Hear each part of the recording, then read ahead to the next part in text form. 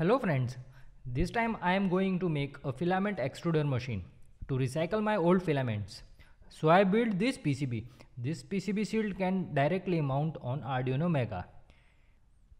It can control up to 3 heaters, 1 big DC motor, 2 small DC motors, some sensors and many other items.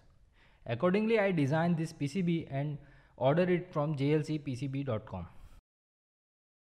You can easily upload GUBA file to the GLC PCB website. I have selected the purple color for the PCB and proceed for the checkout.